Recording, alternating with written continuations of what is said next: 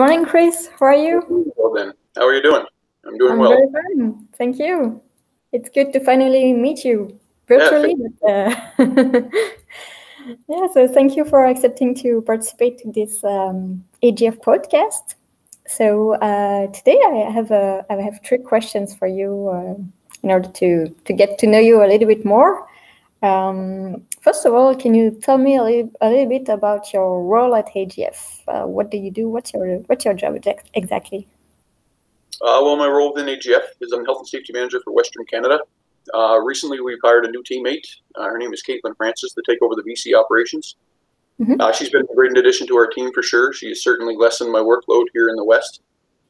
In Calgary, we have about 30 shop employees and around 100 field employees at peak season. So it keeps me rather busy. We're in Saskatchewan, we're in BC, and we're in Calgary. So we're spread out. We're spread out. So it's been a challenge, but it's been fun.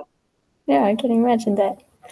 Good. And during your career, what do you consider as the main challenge in regarding health and safety in the industry? Well, I would say the challenges besides COVID-19 that is sent our way, complacency seems to be our biggest downfall. I've noticed it from branch to branch.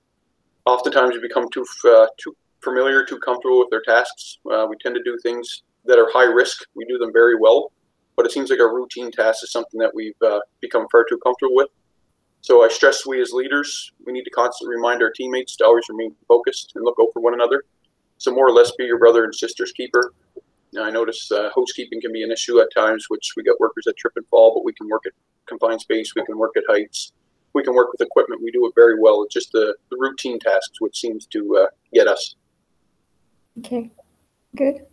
And finally, so I think that you've been working for 3 years now at AGF. Do you have any anecdote or something you have experienced, like a challenge met or an accomplishment by you or by your team? I would actually like to take this time to commend our workforce. I've seen drastic changes over the last 3 years, and we have a windmill crew that's been on the road for much over a year now. They've been constructing the wind tower bases. These employees placed well over 150 tower bases with one injury, and it was a rolled ankle. This group has been nothing short of amazing.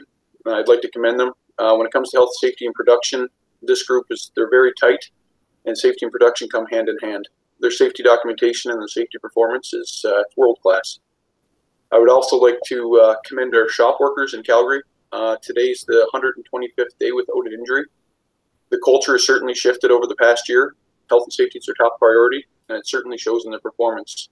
This is why I'm proud to be a member of AGF.